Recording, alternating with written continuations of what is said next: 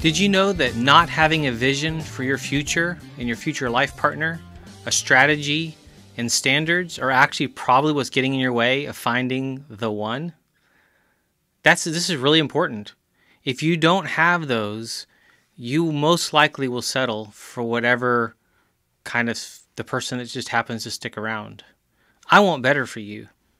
I want you to actually develop that vision, that the idea of standards and even a strategy of what you're going to do and what you're not going to do and who you're going to be and what you'll never compromise on in terms of your future.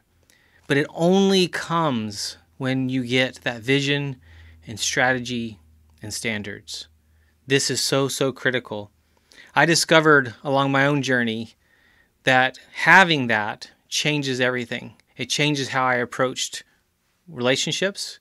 It changes how I acted. It changed my confidence. And it changed, everything when I met my wife about 18 years ago. And now we're having our 17th anniversary this summer. I want that for you. We've been through so much. It's been a wild ride, ups and downs, but I wouldn't trade it for anything. Now, do you want to go through the heartache and failure that you've been going through? Or do you want to be able to grab on to something that works? I've actually been teaching a seminar for actually nearly 18 years. I think it's about when I started teaching it. So prior to meeting my wife, ironically, about looking at why we're doing what we're doing and what's the actual goal. And there's a lot of junk out there teaching you these tricky little things that don't lead to a good foundation in marriage. And what if you could learn key strategies and key ideas in terms of standards, the things you will not settle less for, that could help you find the one? What if you could find your soulmate, to use some of these words we use? I don't necessarily believe in that way, but what if you found that person that's your best friend and you look forward to coming home to every day? You look forward to doing life with. Life is hard. A lot of the counseling and coaching I do with marriages and working with some pretty hard situations that couples find themselves into, they didn't get there overnight. They developed over time.